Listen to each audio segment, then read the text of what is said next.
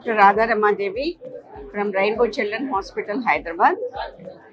And February is considered as a rare disease month, especially the February 28th is the rare disease day.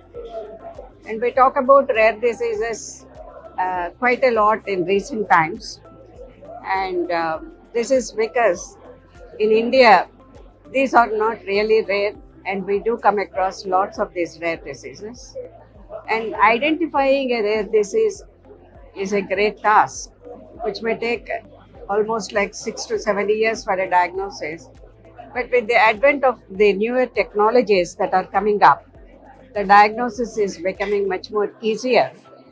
And the newer technologies in sequencing, which combines the high throughput genomic sequencing along with the copy number variations identification, helps in identifying these rare diseases very efficiently compared to single techniques such as the karyotyping.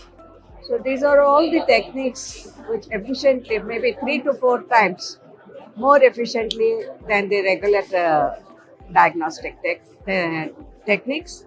And today we are now having a diagnostic test wherein the latest genomic copy number variations detected through optical genomic testing along with NGS are available for rare disease diagnosis.